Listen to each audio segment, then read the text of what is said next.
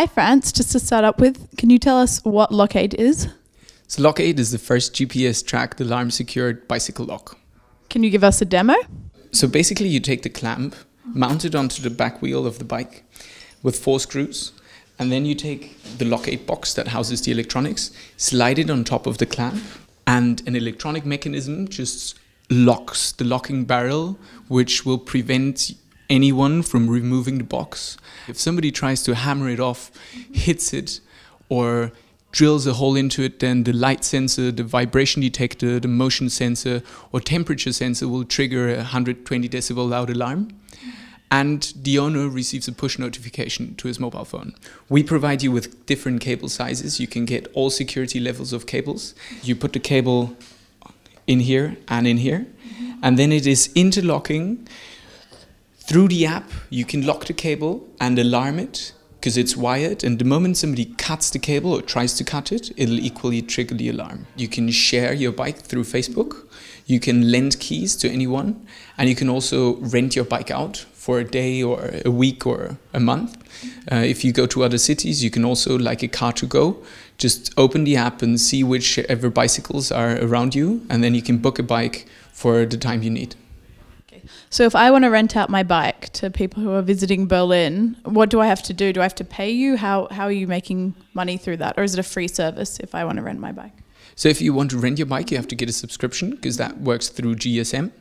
And that means you have to pay a very small amount per month, which can be cancelled anytime. And this kind of idea seems like something that a lot of people would want. And can you explain why it doesn't exist already?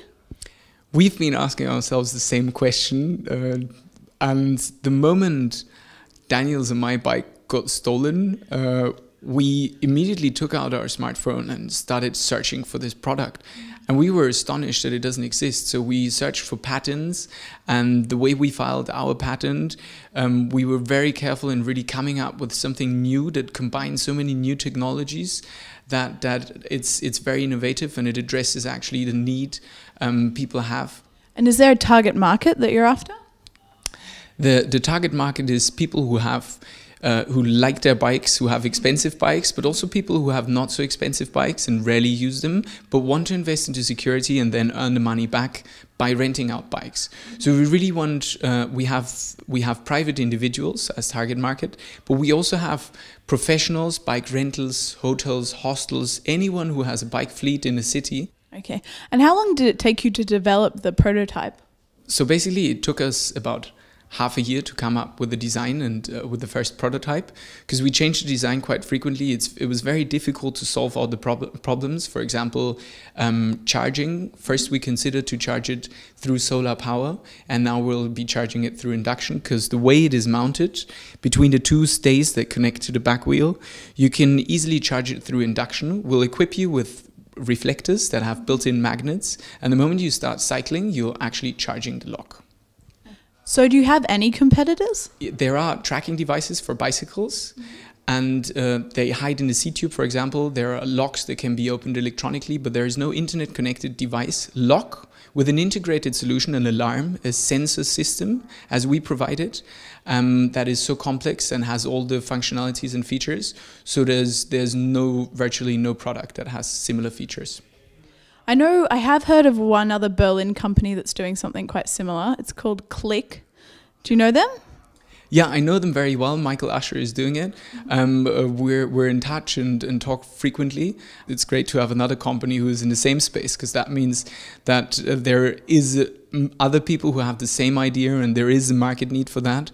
And we look forward to have more companies who think about bicycle security and bicycle sharing.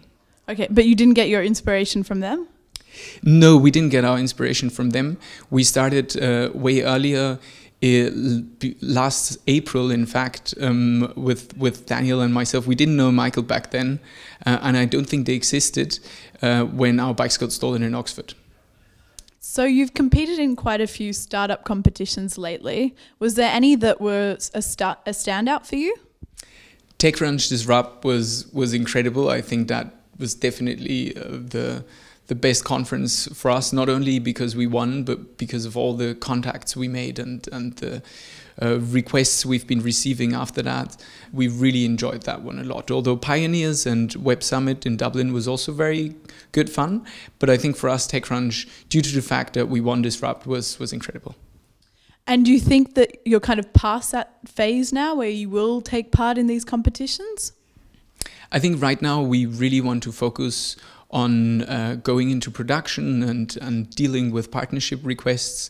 That's our focus at the moment. We can go into more competitions, but I think we really should focus on the company and then go into more competitions later on.